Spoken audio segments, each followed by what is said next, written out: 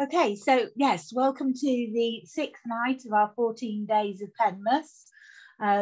I think for those of you who have joined us on some of the others, I think it's been really interesting so far, and I don't think tonight will be an exception.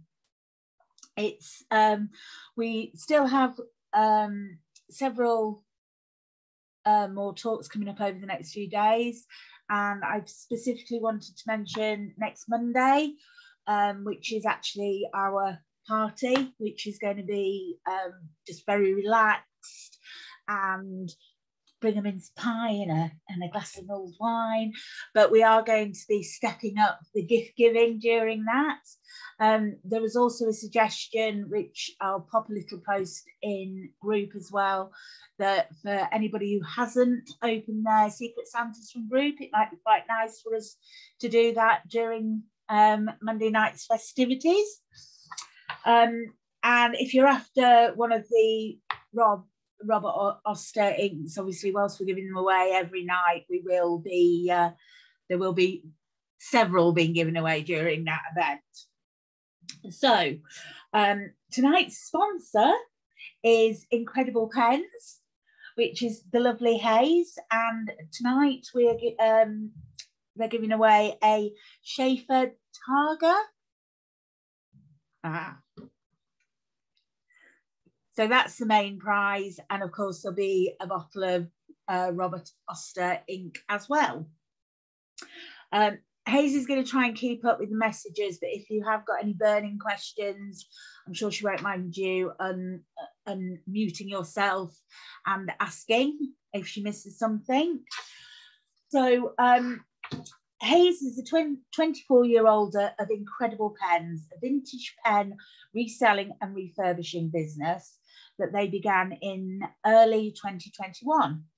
They became obsessed with fountain pens at the age of 9 after their grandfather gifted them a set of PenQuest pens with turquoise ink, and have never looked back.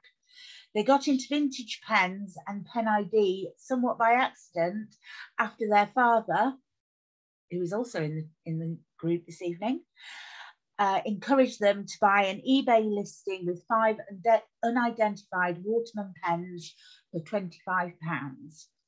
The journey taken to identify those pens by the poorly lit photographs on eBay started a year-long obsession to learn everything they could about pre-1990s fountain pens, to the point where they are now compiling notes to begin Pencyclopedia, trademarked. We're recording and everything. So there we go. So I will now hand over to Haze, and hello. Right. George has just put a lovely tip in the chat. If you do have a question for me, please either preface it with a little question marks thing, so if I'm scanning the chat I can find them more easily, or if you want to ask a question aloud, there is a little feature in the reaction where you can do a little raise hand emoji, and your face should pop up with a raised hand for me so I can see that you have a question to ask. If I don't get to it in like 2-3 minutes, feel free to just unmute and ask me something, but I'm going to have a little PowerPoint presentation for everybody. So because of course you can't really ID pens if you can't see them. An issue that I have yet to impress into the minds of eBay listers. So I will share my screen quickly, and away we go. There you go. Can you all see my screen currently in this presentation? Brilliant. Okie dokie. So welcome everybody to my Penmas talk. As Steph so lovely introduced me, I am Haze, and I run Incredible Pens. Today I'm going to be telling you all about identifying vintage pens. So I've been doing this for a year, which isn't very long, but I have become deeply obsessed with this as a subject, and it has become pretty much my favorite thing to nerd out about to all of my friends. So hopefully I can impress some things to help you all. A little bit about me, as Steph just introduced, I run Incredible Pens. I'm hoping that I'm not also sharing the little camera interface and you can just see the presentation. That is my lovely logo. I buy up unloved, disused, unidentified, sometimes broken fountain pens from boot fairs, eBays, house clearances, refurbish them and get them ready to resell onto pen lovers like yourselves. And here is a picture of the two PenQuest pens. These are actually replacements because my original ones got stolen. So part of my my vintage pen identification journey has been finding replacements for these online and working out how to do that. So that I will cover a little bit about that in this talk. To lay out expectations for this evening, this is probably not going to be a deep dive into the really unique, one-of-one vintage pens, the prototypes in 1910s, original Watermans. This is going to be the kind of vintage pens that you're most likely to come across in the kind of situations where you might need to identify them.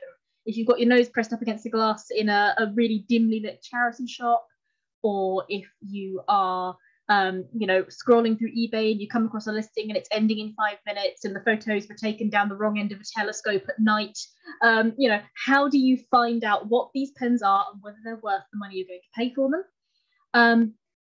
I am running on a basis of zero background knowledge here. So, I'm assuming you know what a fountain pen is, and that's about it. So I'm going to run through some basics relatively quickly. If people do have any questions, feel free to stop me. And I will then get on to some of the more interesting stuff. Simple identification leading into the more complicated identification, the places that you can go to find reliable information, and some Google foo for when you have a pen in your hands and you want to take a look at it and work out what on earth it is. Because a lot of people have never been taught how to really optimize their Google searches for that, and that's the thing that can make it really hard to identify a pen. If you've had a grandparent pass away and they've left you a beautiful thing and you have no idea what it is, if you don't know how to optimize your searches, it's going to be really hard to find out. And that's where people like me come in. I will also be taking identification requests. So if people have pens and they don't know what they are, they can either show them on the camera, or even better, if they can take a picture of them and send them to me on Facebook. I will be happy to do that towards the end of the talk. So yeah, hopefully that's all good. I've just realized I have not made myself the spotlight person, so I'm showing you the screen anyway. So basics of pen identification. You're going to need to know some basic terminology if you're wanting to look up and work out what the pen it is that you have is. So this is a basic Parker Vector. Really, really simple, made of plastic, really cheap. You can get them for a tenner. I have a couple in my pen bag currently. But for the purposes of today, I'm hoping you can all see my cursor. Brilliant. So you've got the clip. Up here at the top is the finial. You've got the cap of the pen. You've got, this is the cap band, the barrel, the section, and the nib. You've also got the feed in there. And you will also sometimes have what's called a tassie. That's currently not visible because it is underneath where the pen is posted. So those are all things that you're going to find very, very useful in identifying your pens, and specifically search terms when you're searching things. The amount of times I've tracked down a pen by searching pen with gold triangular tassie, and it's like one forum post like, hey, I've got this pen, and someone's like, it's got a gold tassie, so it's this from 1923. So very, very useful to be able to know these terms and have them just completely at your beck and call. I find that a lot of people get them muddled up and they'll refer to the section as the barrel, things like that. Having them the right way around can be really, really useful for when you're doing Google searching to do internet research to identify your pens. You don't have to do everything online. There is also a wide array of books and DVDs and things available. This is one I actually purchased from the group recently on collectible fountain pens. It is beautiful. There's some gorgeous things in there. But they are really, really useful as well for identifying pens if you've got something more unique. Specifically, the kind of things that are going to be really, really useful for ID as well are if you can, I'm talking very quickly, I'm sorry. Having the measurement of the pen as well. So you want the measurement of it capped, you want the measurement uncapped, and you'll want the measurement posted. And those can be really useful for telling apart two similar models. So for example, there was a thing in the group the other day of somebody saying that they had a pen and they weren't sure what it was because it was a lot shorter than they expected. And that immediately clued me in that it was actually a very similar model, but was not the same pen that they thought it was, because it was so much shorter, and Parker did about 20 models that looked the same but only differed by length. Because of course, why not? Why wouldn't you do that? The other thing that's going to be really helpful is knowing some terms for the shapes of the pen. So this is a really standard cylindrical pen, but you also get pens that are cigar shaped. So I've got one of them in a future picture. You can have pens that are significantly fatter around this midpoint here. Being able to know, like, hey, it's got a really fat section and things like that, or it's got a cigar shaped barrel. That's again going to be very useful if you've got a pen in your hands and you want to know what it is and you're making Google searches. So useful baseline knowledge. This is stuff that pretty much everyone here, I'm expecting, you'll know anyway. But the kind of things that, if you are, again, looking at those really blurry photographs on eBay, if you are squinting in a charity shop, you're going to spot straight away, to give you an idea, that the pen you're looking at is from a decent and reputable brand. So Parker, pretty standard one that everybody knows. They all have, or not all of them, most of them have these beautiful arrow clips, and they're going to look quite different pen to pen. So this is my 180, and this one here is a classic. So you can see it's got the dimple at the top, which will differentiate them. People often get these two muddled up because they're quite similar, but they actually have very different cap finials and quite different clips, and also their nibs are different. So this is one of the things that, when you are spending a lot of time identifying pens from pictures, having that knowledge to hand is quite useful. Waterman pens. Watermen like writing their name on their pens. It makes it really easy to know if you've got a Waterman pen in your hands. So this one, the Liaison that I was showing off just before the call started, has a W right on the cap finial there. It says Waterman Paris along the side. And this one, which is the Waterman Hemisphere, has a W right on the top of the clip. And they both also say Waterman on the nib. I'm not sure if you can see that, but they've got the logo and it says Waterman right on the nib there. So if you've got a Waterman pen, usually it will just say that on it. The older ones, the 1920s hard rubber ones, say Waterman's ''S. Engraved on the side of the hard rubber, and they also will usually say that on the nib, unless it's the really early ones which said warranted, because that was the nib company that made the nibs. Other really common things that you'll find, Schaefer pens. The white dot is usually a really, really good indicator that you're holding a Schaefer. And if you find a pen that has a snow cap on the top of it and you can afford it, it's fake. But if you can't afford it, it's a Mont Blanc. That's at least my rule anyway. So having these kind of things just embedded in your head are very, very useful tools to have when you're identifying on the fly.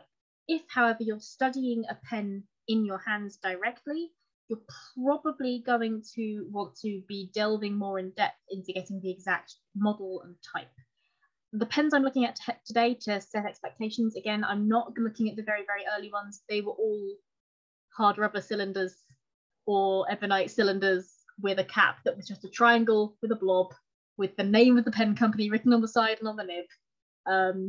There are significant differences between them. The nibs were different, the shapes and sizes were slightly different, the grip was slightly different, but they all look very, very similar. And for a beginner's guide to identifying pens, that's not a good place to start. So we're going to be looking at pens that are officially vintage, so before 2001, because vintage begins 20 years ago. Yes, that makes even me feel old. I'm officially vintage.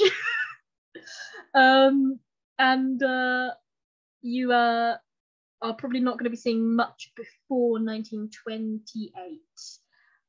So you've got sort of that 80-year span that we're probably going to be looking at in terms of pens today, just because they are significantly easier to find the traits for identification.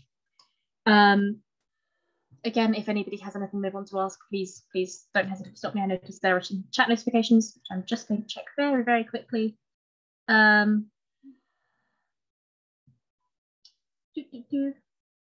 Yep, that's the I remember that I got shows that the speaker camera was in the corner at the last minute, but I did not remember until just now. Thank you. Yeah, 20 years ago is when vintage starts. I know I don't like that either, but it is the official guidance, or at least certainly it's what I've been told over and over again. So anything pre-2001, that actually means that this pen here, which I was given when I was 11 years old, is a Waterman Hemisphere, which you can tell by the sloped cap finial there, the sort of teardrop shaped clip, and the fat in the middle barrel. Yeah, Rachel's got one there as well. They're beautiful, beautiful pens. One of my favorite ones, currently filled with Diamond Golden Sands, this one. This is technically vintage because these were designed in 1992. So they are beautiful things, but they're modern pens that are still sold. It's just that the design is considered to be vintage, which boggles my mind a little bit, but there we go. Where to look? So there are a whole load of various other pen enthusiasts, as it were, who have made little pencyclopedias dedicated to specific brands, specific eras, specific groups of manufacturers, even sometimes just arguments between manufacturers. I found whole blogs dedicated to the fight between Parker and Biro when the original Biro was patented and rollerballs came out. So there's all sorts of interesting things that you can find online. When it comes to pen identification, for Parkers, there is one gold standard site. Anybody who's done pen identification before will know it. It is parkerpens.net. It is run by a fantastic guy. His name's Tony. He updates relatively regularly. I think his last update was at the end of 2020. I don't know if he's in the group. I don't know much about the guy at all. But he has this brilliant, comprehensive website with almost every Parker pen they've ever made, listed and disambiguated. I'm hoping I pronounced that right.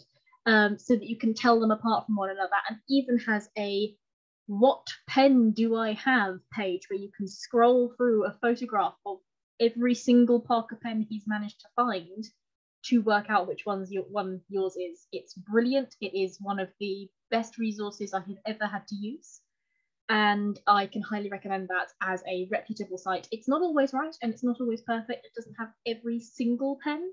You will always find some exceptions, but it's got pretty much every common pen, and it's got a huge selection of images of the very unusual Lucky Curve pens, including some of the gold filigrees and all that kind of really fancy, luxurious stuff that you want to just get your hands on in a museum.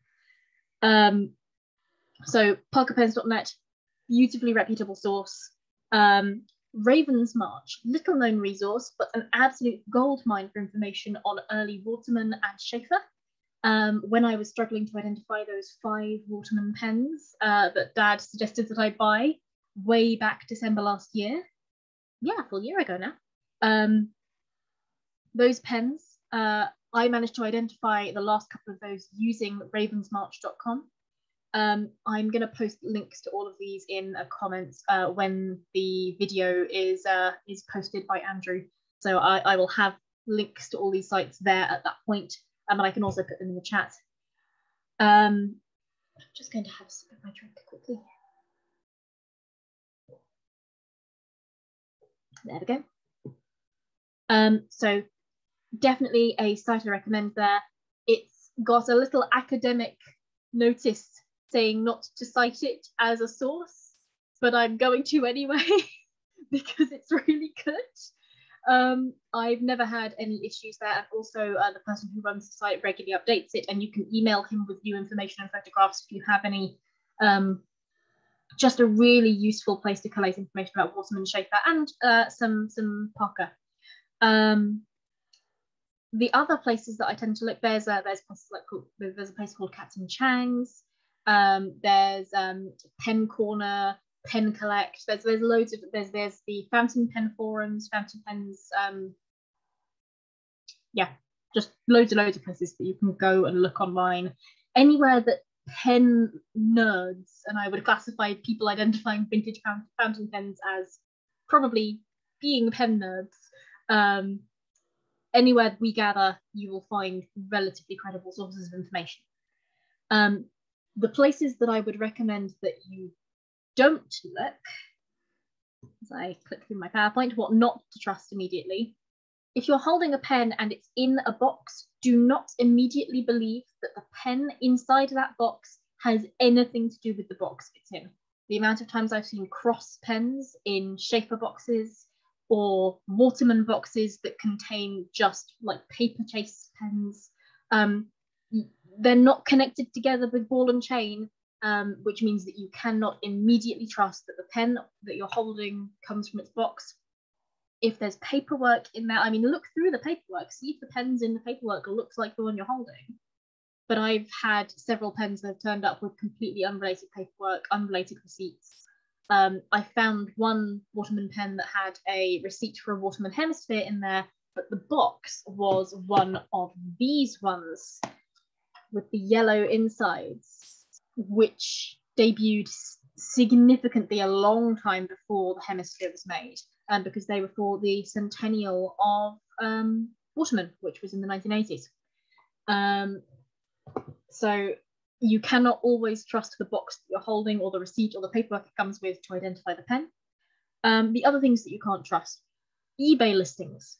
If you come across a pen, you've done a reverse image search, you come across an eBay listing and it says Waterman Foreign Atrium. This is a real case that happened to me. And you look at that pen, check other sources before you believe that that person has identified that pen correctly. The amount of Waterman Paris I have come across where somebody has listed the pen as just being a Waterman Paris, and I'm sitting there going, that is where they are made. That is not a maker pen. That is where they are made. I understand the confusion. It does say it right in the box. Waterman Paris. So it's really easy to think, hey, I'm holding a Waterman Paris, but that is not the pen you're holding in all likelihood. I'm just going to check what these lovely chat messages are quickly before I move on. I firmly agree with Roz. Vintage Schaefers are an absolute pain to ID. Yeah, penhero.com is another one that I found really useful information on. I would again agree there. And information on Pelican pens, I have struggled. Genuinely, I have really struggled with that one. For some reason, they're just not well documented. It's possible I just haven't stumbled across the right source yet. I do have one in my bookmarks that has some information on Pelican pens, but as of yet, I have yet to find a reliable, consistent, and credible source for information identifying the vintage ones. Most of them come with the model numbers that I've seen so far, but I've actually not come across any in my eBay bidding yet that were not pre-identified, refurbished already, and therefore not particularly my business, as it's happened.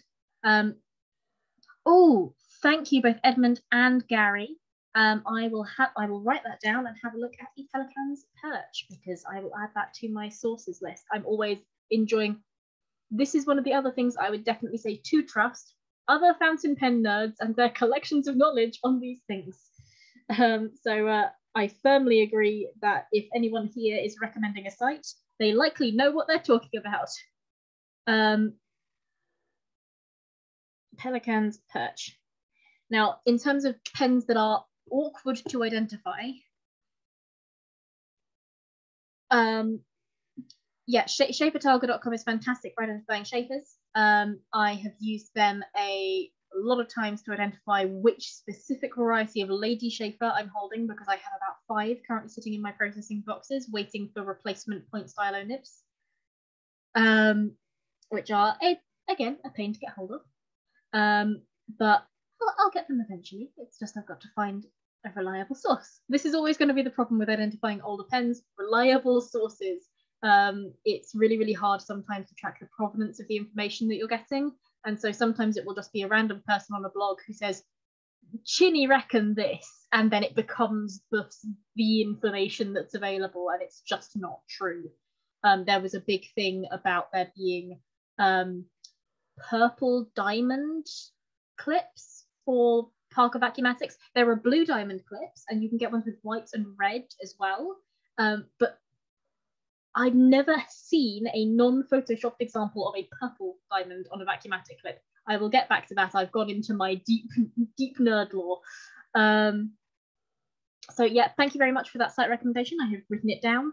The other company that I find is a pain due to shaky records to identify the pens for is Waterman. They had companies incorporated in 3 different countries, so they would have pens that released that were the same pen under 2 or 3 different names in the different countries for different prices, completely the same pen, same body, same screw thread. You could take 2 pieces from these 2 different pens and put them together, and they would fit and they would work and they would look the same, but they were called 2 different things. It boggles the mind, and they also have yet to reply to the email that I sent asking if they had any of their older catalogues. So it can sometimes be a pain getting hold of this information. But we're going to start with Parker, because Parker are easy to get information for. They are the gold standard for finding information for pens. There's still going to be some you struggle with, but they are really, really good and identifiable due to this little feature here. Since the 1930s, almost every single pen that Parker have produced have had the arrow motif on, with the exception of a handful of duofolds, the big reds, and a couple of other limited pens that they've done. But this arrow clip motif, you will usually find on a Parker pen. So if you're looking at a pen and it has that, and it's not a fake, and I'll come to that, you are probably holding a Parker pen.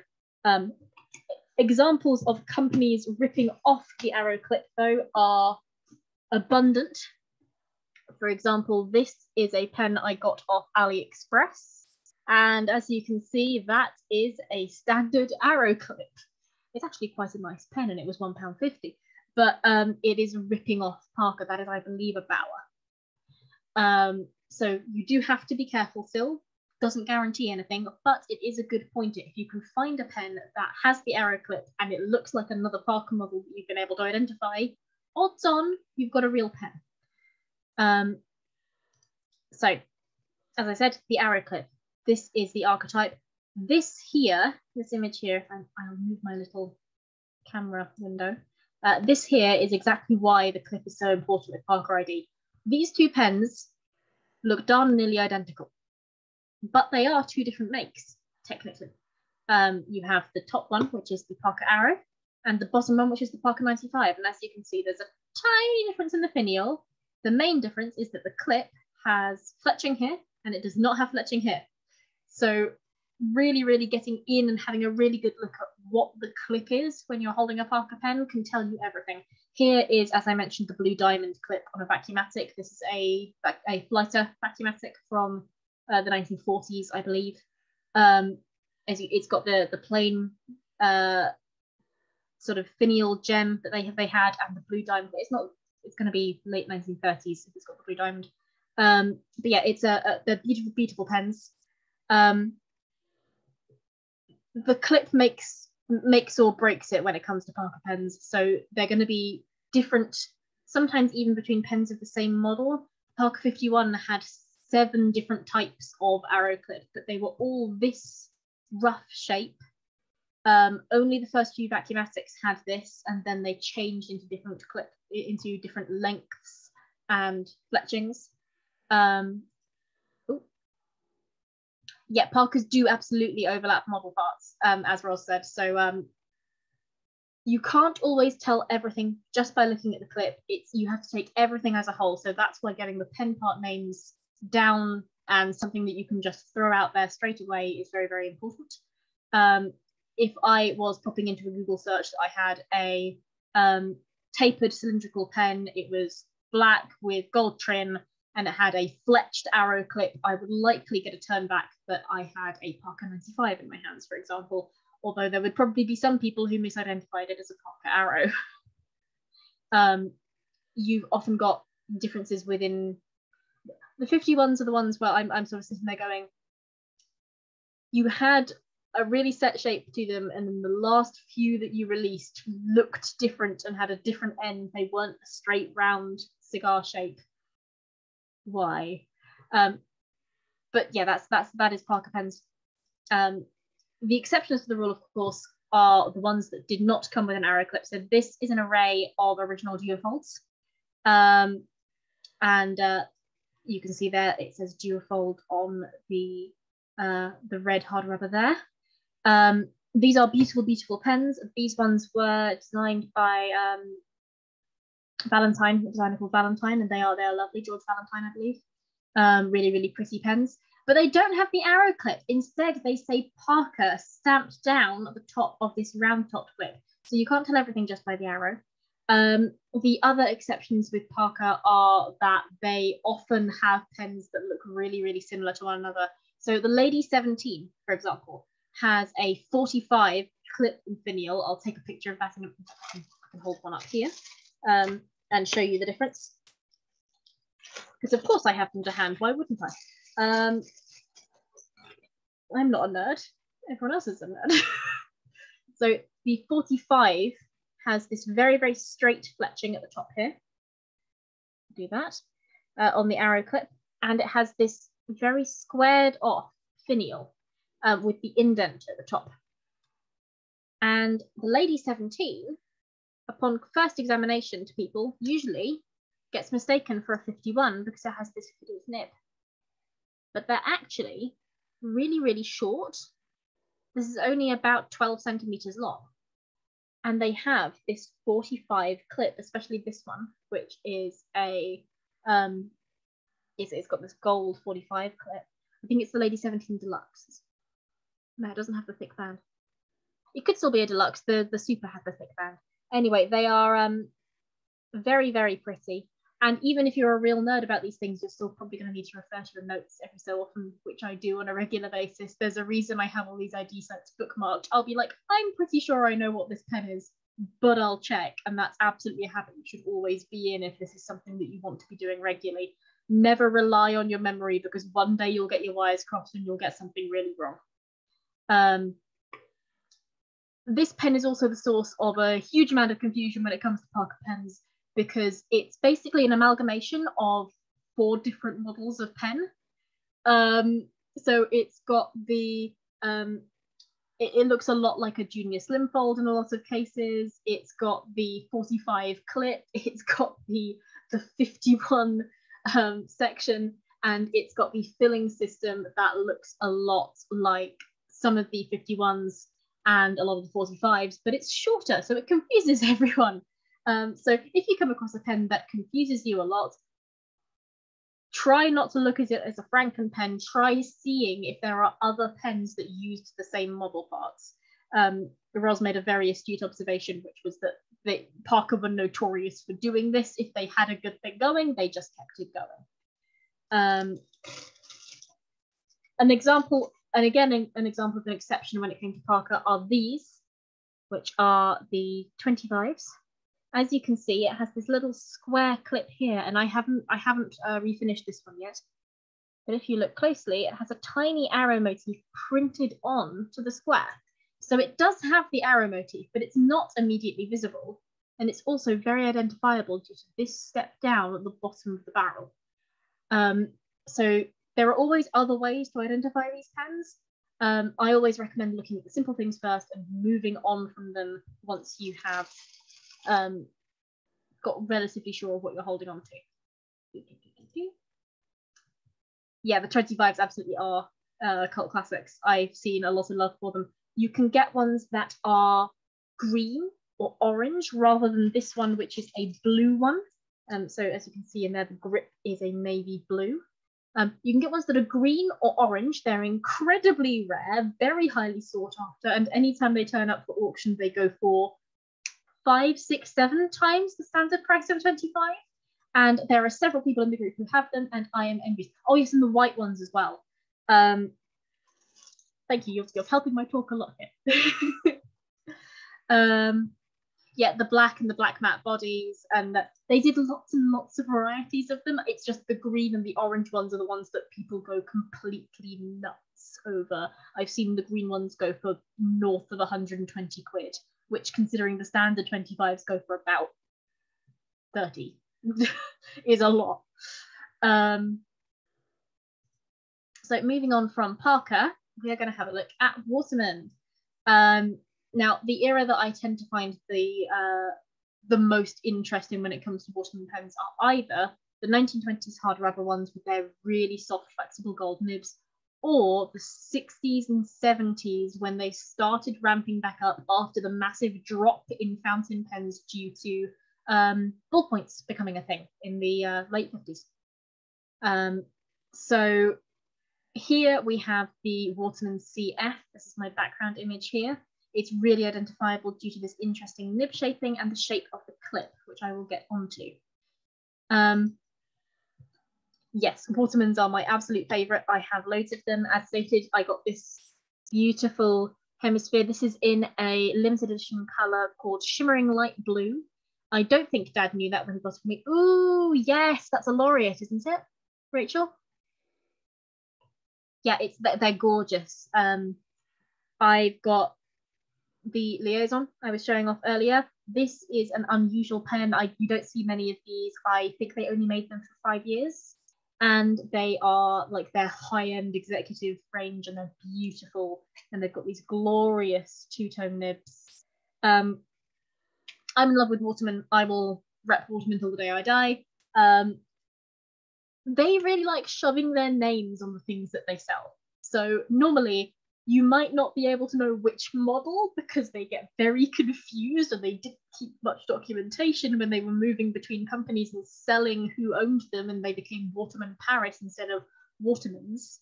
But you will at least know that you're holding a Waterman because it will probably say it in like 4 different places.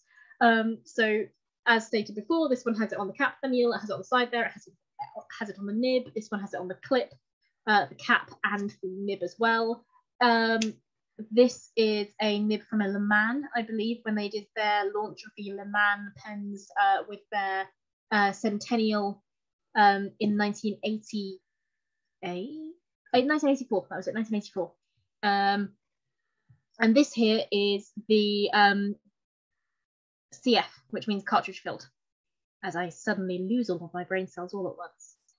And they are glorious, and they don't actually, other than sometimes on the edge of the cap band, say the name on them, which means that this is one of the pens that you only sometimes find identified, but it's also one of the pens that they made the most of because this was their big push to really try and corner the market with cartridge filling pens. And it was named the CF because it was a cartridge filler, and that was a relatively new thing to do at the time. They originally came with paper cartridges, I think, but they were these weird little interesting. They were weird. They were unusual cartridges. The first cartridge filling ones they used, and they only moved on to the disposable plastic after a little while, from what I'm aware of. Although again, this is a matter of sourcing. So I read that once, and I am half remembering it. So don't rely on just one source of information. Always check back and forth. Glass. Thank you, George. I knew they were weird. I'm just going to go through some questions that have turned up here. Callie, if you've never tried a Waterman, I would recommend, if you're looking for vintage, it depends what you're looking for in a pen. If you want a whole load of like flex to your pen, I would say go for one of the earlier ones, the 1920s, 30s Watermans. You get these nice soft gold nibs. They have some nice like gentle flex to them. They're gorgeous to write with. They are not always the prettiest things externally, although they can be. It depends on your taste. But they are not too hard to come by, usually relatively easy to refurbish. Lots of them are lever fillers, which means they've got sacks inside, so you have to get those replaced first. If you're looking for something a bit more easy to use, I'd probably recommend going for one of the CFs. They are really nice, really pretty, relatively easy to get hold of on eBay, and so ubiquitous. And you can pick them up for about, if you're going on eBay, if you don't care that you're going to have to clean it first, about 45 quid. And they will last you forever. They're beautiful to hold. I've got one of their pencils here, I believe, in the CF range. Not that one. I've got so many pens. No, I'll find it eventually. There it is. So I've got one of their pencils here. They are absolutely gorgeous little things. They're quite narrow. So if you've got smaller hands, they're great. And they come in matching sets with the propelling pencils, which are absolutely beautiful to use as well. So I'd highly recommend a CF if you're going for a more reliable writing experience and you're not looking for lots and lots of flex.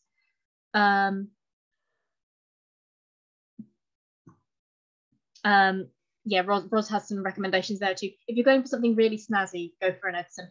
They're expensive, they're beautiful, they're a Grail pen of mine. They're gorgeous. They've got these inlaid nibs, fantastic things. You've got the exceptions, you've got the exclusives, you've got all kinds. They did so many really nice pens in the 60s and 70s and early 80s, and I could talk about them for years. And again, they've got so little documentation on the models, which makes it really hard to track down accurate information about their manufacturer. It drives me absolutely bonkers.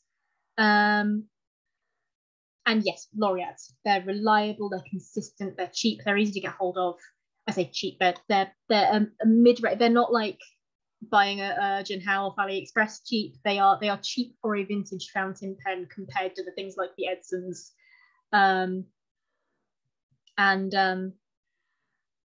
Yes, the Supermaster is also beautiful. I recently got hold of one of those. I also managed to get hold of one of the, this is something I'm quite excited about, but I need to get a replacement part for it. It's the Waterman Laureate, but it's in the silver filled, oh, the word has escaped me. It's got lots of little tiny trenches in the silver, and the word has completely slipped my mind for the description of that. I've got it written down attached to the pen. They're beautiful and they're wonderful, and it's got a gold nib, and it's a gorgeous thing, and I'm absolutely in love with it, and it's sterling silver, and I cannot wait to get the replacement part.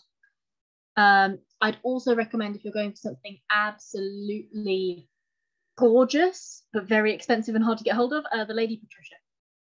They're gorgeous. They're so nice. The onyx finishing on it. Beautiful, beautiful thing. I lost an eBay auction for one by absolute miles a couple of months back because it was listed starting at 99 pence and it built up to about 300 by the time it finally sold. Stunning. Jackie, you think you've got, if you can sort of clarify what it is that you think you have, Jackie, I can probably identify it for you towards the end of the talk, but they are absolutely lovely. Yeah, and I would agree definitely with George there. If you're looking for CFs, do make sure you have a spare cartridge to refill or a working converter, because they take converters and it makes life a lot easier if you do not have to consistently fill up one of the old cartridges. They are kind of hard to come by.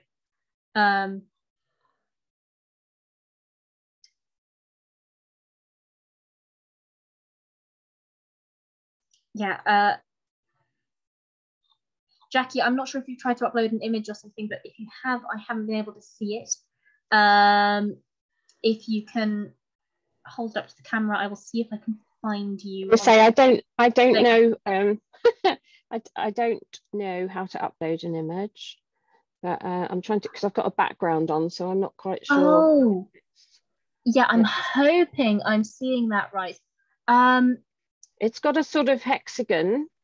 1, yes. 2, 3, 4 hexagon, and it's it says 18 karat gold on the nib. Oh, that's lovely.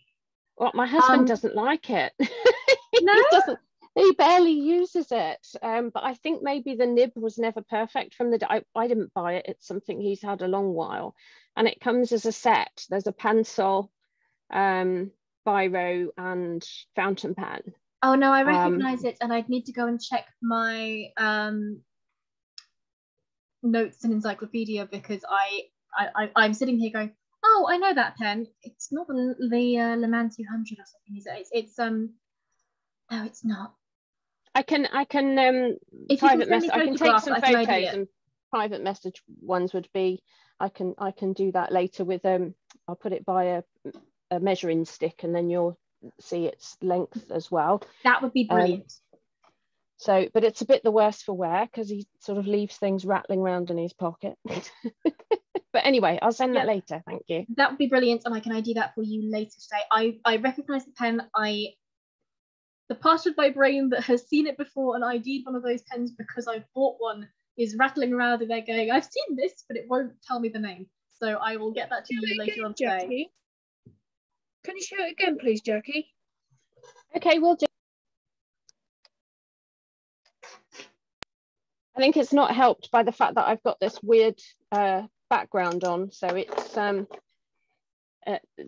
not always picking. I'm trying to get it where the camera is. There we go. Yes, because it's got that central dot. Oh, for goodness sake, just it keeps breaking in and out because it's not picking it up that it's part of me. Hold it vertically, Jackie, in front of your face. That's it. The camera will pick it up. I'll get my face right in. You'll be able to see how long my nose hair is. There you go. Is that any help? Yeah, I can definitely see that. Oh, do you want to see the nib? This is one of the things that's absolutely in my notes, but I can't access my notes until I'm finished with the presentation. So as soon as I finish with the presentation, I should be able to get you a name there. Yeah, that's the in front of my face. He goes, right, there you go. I don't know if that's probably bleaching out now. Sorry. I'll send you some pictures. That'll be more. And it just got Waterman written all over it, like you say. I'm just checking the chat. No, I think you're absolutely spot on. Oh, is it? Fancy that. Yep, I think so. Just on a quick Google. Yes. So that's a I can't pronounce the French. I do apologize. I speak Spanish, I speak German, I do not speak French.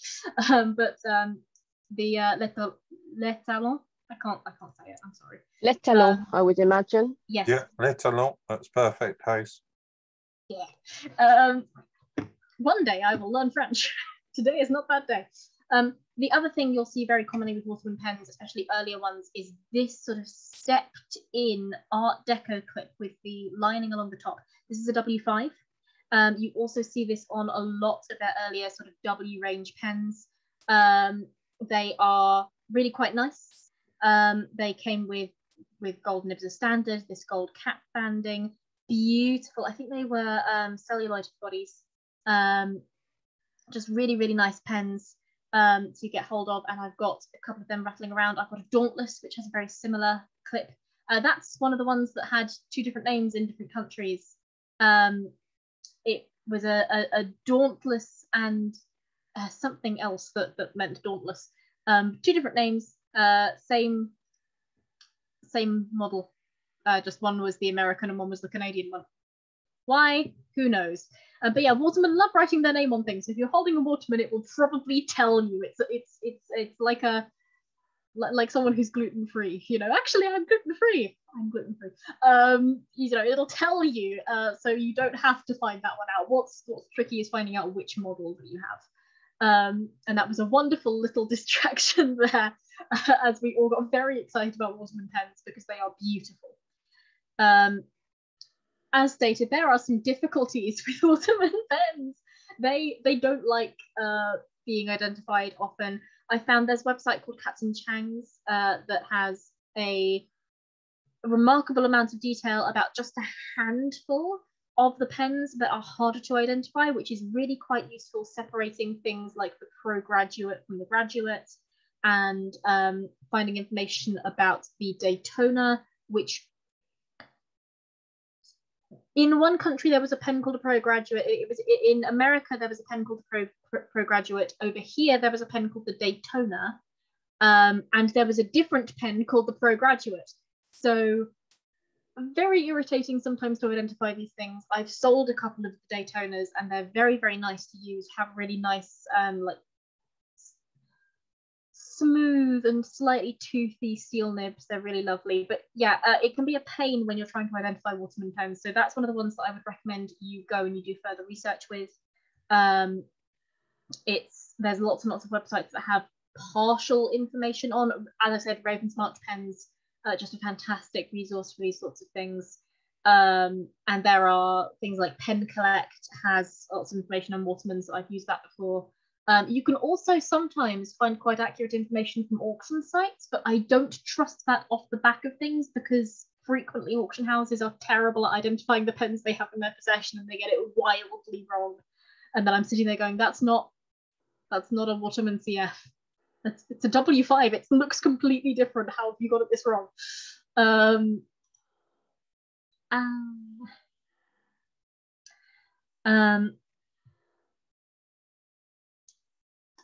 Wonderful. So yeah, there are all sorts of other pens that you can identify. Cross are very identifiable due to the shape of their clip. They have a very distinct clip shape that they use, and they also tend to do sort of a pointed torpedo shape pen. You also can find Schaefer. Obviously, the white dot is archetypal. Not every Schaefer has a white dot, but if it has a white dot, it's probably a Schaefer. Not all squares are rectangles. Yeah, not all squares are rectangles, but all rectangles. No, I've got that backwards. I'm sorry. I'm tired. Not all rectangles are squares. All squares are rectangles. I give up. Anyway, yeah, you're going to find quite a lot of pens that are weird looking and that don't quite fit any of the things that you would normally expect. It's at that point that I start recommending you use what I affectionately refer to as Google Foo. Basically Boolean searches on Google. So my school, I went to a relatively good school, but in like a 3-year span, they offered these IT classes where they would teach you how to really optimize Google searches. And then the year above mine, they didn't do that. And then they stopped doing it after 3 years. So 3 years below me didn't get that. They were just assumed to have that knowledge innately. Certainly my younger sister never did. And she's 7 years my junior. And she really, really struggles with good Google searching. So I would recommend learning a little bit about Boolean searches. For here and now, I'll explain some of that. If you are trying to find a specific pen, you're holding it in your hands and you can identify, the shape of the barrel. So it's a cigar shape, it's got a gold cap, it's 18 karat filled, it's got a specific clip shape. Typing all of that into Google, it's going to try and search for that entire thing as a string or each individual word disconnected. And that's going to be really, really annoying because you'll find things that's got like gold, W, clip, but it's ignored the rest of the words that provide context for that. And you're not going to get anything resembling good search results. So if you want to search for specific things, you can put in speech marks. A lot of you will know this already, but a lot of people don't. You can put the specific thing in speech marks. So gold clip in speech marks. And then you can put in capitals next to it, and that tells Google you're searching for only pages that have gold clip as a one phrase. The 2 words have to be next to each other, and then whatever you put next to it. So it will only search for articles that have those things, which means you get rid of all of the fuss. You can also use not in all capitals. I believe they've replaced that with minus. Minus works more effectively now. But you can put minus, and then if you don't want to search for celluloid pens, you can put minus in speech marks celluloid, and it will discount any article that has the word celluloid in that thing. And it makes it a lot easier to find exactly what it is that you're looking for. I also very much recommend, once you've made a search like that, so gold clip, arrow, W, you don't go looking through all the text searches, but you go to images and you scroll on the images page, because eventually you'll find a pen that looks like the one you're holding.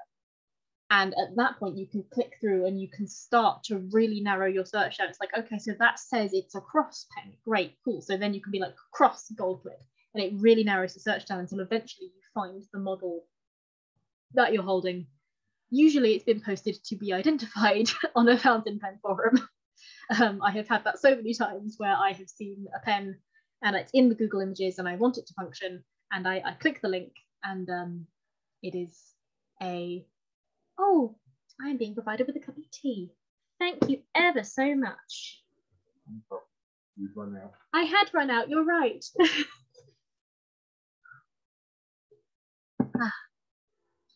So yeah, often fountain pen forums are fonts of knowledge, and I would recommend fonts of knowledge, and I would definitely recommend that those are the places to go. I believe there is one that's just called the Fountain Pen Forum that you can visit, and it's got so much information for identifying pens on there.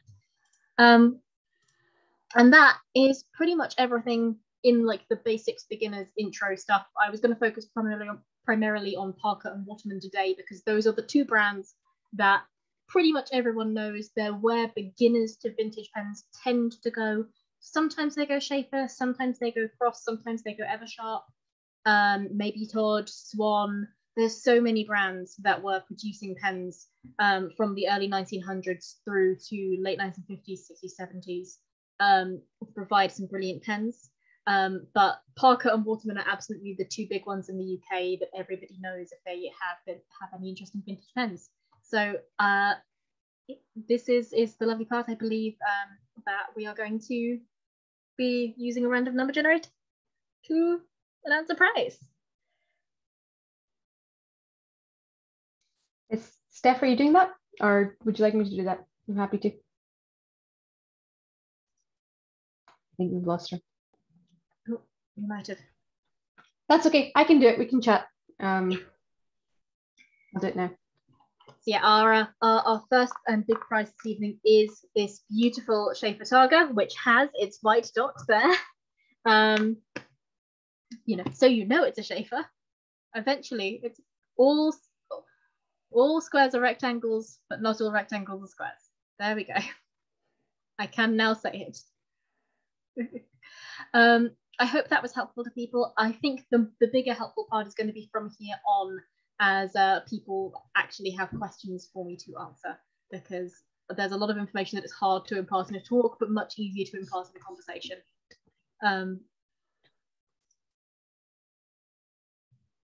And I can pull out all my bags and boxes of interesting pens and talk about refinishing and refurbishing. And so the pen goes to Lucy Rogers. Yay! Well done, Lucy. And I will do the ink now. I actually have many questions for you. I waited, but now I'm going to do the random number generator first, and then we can. Very excited to have some questions. But if anyone else wants to ask while I'm doing that, feel free. Oh, lots and lots of comments in the chat. Oh, yay. Everybody is very, very welcome. I'm hoping that everybody enjoyed it and I didn't blather on too much about nonsense. This is a topic I can talk about for quite literally years. I have bored the pants off everybody who knows me.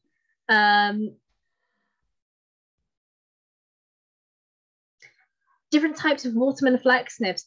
That is something that I actually haven't got as much information on as I would like to have. Although I know that they did do a fair few varieties on their very, very early hard rubber pens.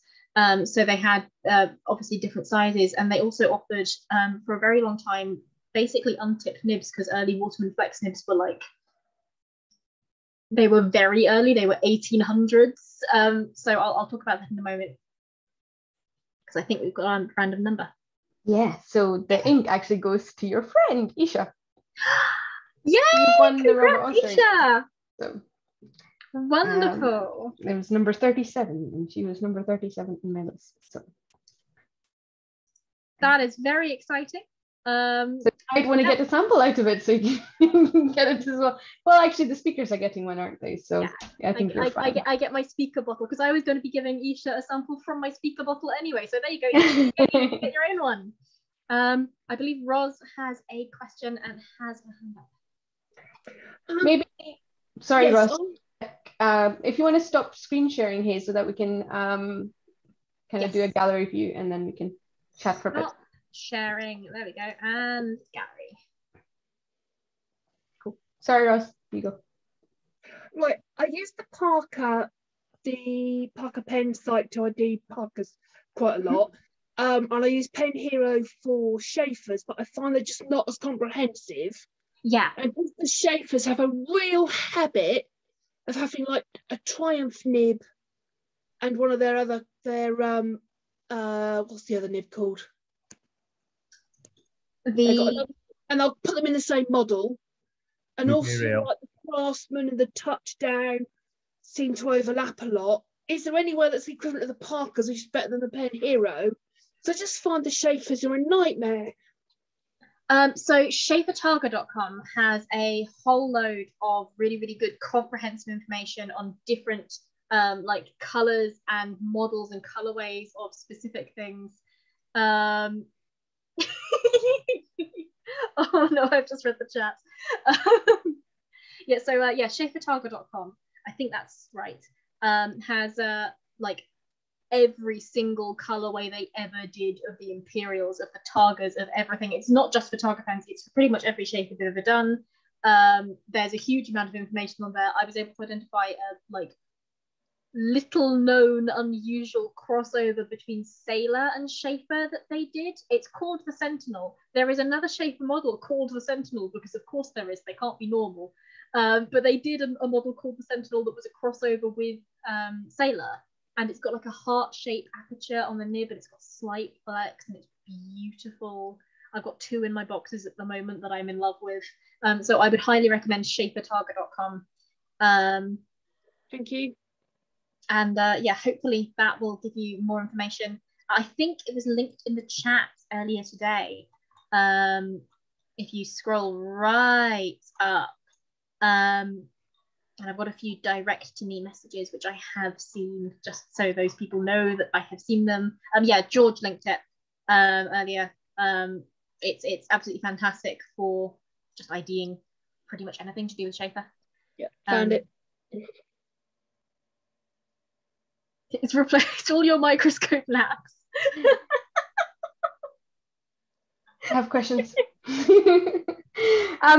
Thank you so much, Haze. That was really good. I didn't actually put that much thought into looking at pens before. Like, I like flex nibs, in case anyone here didn't know. I've been talking about that as far as ears can hear, but I didn't actually realize that most of mine are actually Watermans. So the ones that I've found that are flex nibs are actually Waterman. I would also, my question was going to be similar to Scribbles. I don't know much about what the origination of some of these pens are. I have some ones I found recently. They were actually at the London Pen Show, kind of like an eBay lot, and this guy was just selling them in a basket, and I was like, ooh, this nib flexes, and I was like, ooh, I want this. They needed new sacks, 100%, but I got them in a job lot for about £60, and there were these 3 in there. They're all Watermans. Oh, they're gorgeous. And my favorite one is this one. It's kind of like a brownie, orangey type of thing. But I have no clue what they are. So if you want to have a look, I can take some pictures later. If you can take some pictures, I can almost definitely ID those for you. Yeah. Oh. So they're really cool. This one unfortunately has a bit of crack in it, but I think, well, it's a sack, right? So it should write. So there shouldn't be any leakage in it. It should just be. Looks like a W5. It does look a lot like W5, but I think the clip's wrong. I'm just gonna like zoom in on your my face. I'm gonna make you the spotlight for a moment. Oh no, it does have the W5 clip, that pale one.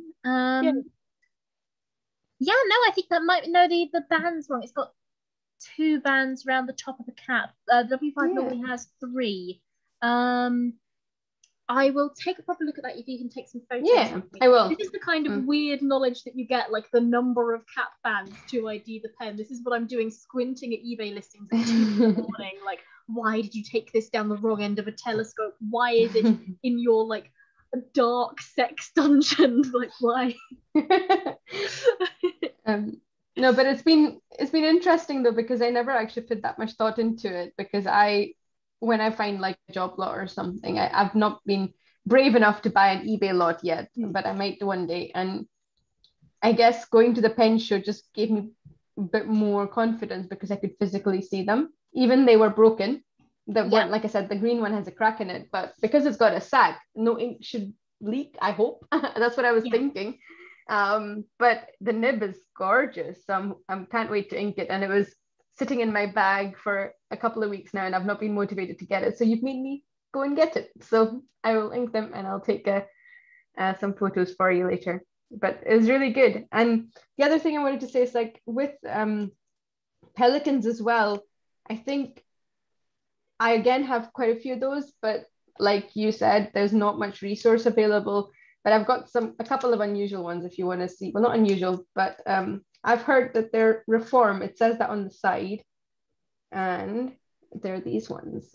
Ooh, those are lovely. One is actually Callie's, which I need to send back to her, but I've gone and dug them out. I haven't had time, but they are piston fillers with a gold nib, and this was another job lot that I bought, and they're not flex, but they're really good. No, it's a it's a window. It's a window. It's not a sun bleaching. It's window. So both of them have a window. I love finding these older pens, and they've got such unique features like this. You've got like a tinted window, or like a weird filling system. Sometimes you've got like different button fillers. The Parker Vacuumatics have 3 different types of button fillers, and I find them fascinating trying to find out which one's which. And I've just seen Andrew's message in the chat. Get well soon. And do get yourself lots and lots of rest. Wrap up nice and warm. I've got a blanket around my legs at the moment because it's a little bit cold in here. So do make sure you get lots of rest. Yeah, with the vintage Waterman nibs, Waterman was one of the first companies to produce working fountain pens. So they Waterman were doing it in the 1890s, and then 1880s, because their centennial was 1984. So they produced their first fountain pens in 1884-ish. And they were just like trying to stop a leak in a pen effectively. I believe it was Harold Waterman. I've got that definitely wrong, almost definitely. But they've he was trying to stop a leak in a pen. He was getting really frustrated with his dip pens and having to completely refill them. So he like put ink inside a pen, and then it just kept leaking everywhere. He eventually developed his first fountain pen. And the first flex nibs were basically because he was using his dip pen nibs in his pens. And so he kept using that style of nib. I believe they were made by the Warranted Nib Company at that point, but this is stretching my memory a little bit. I need to check in my books. They were just using dip pen nibs like the ones that you can still get nowadays. If I pop this out of my feather quill from the globe. So like the Lennart ones.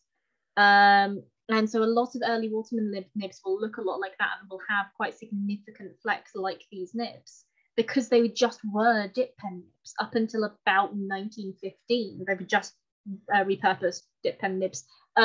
Waterman got big enough that they had their own company making them, and they were stamped with the Waterman name fairly early on.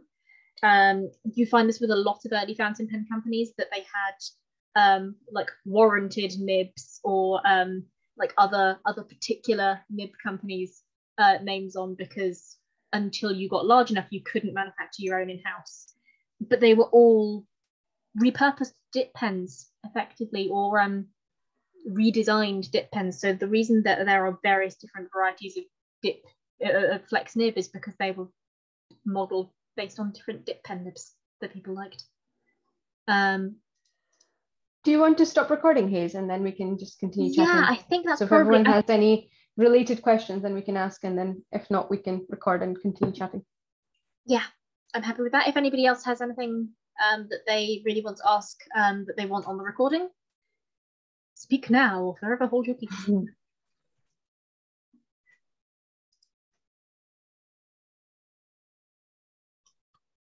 I think that is fine. Cool. In which case, I'm going to stop the recording now.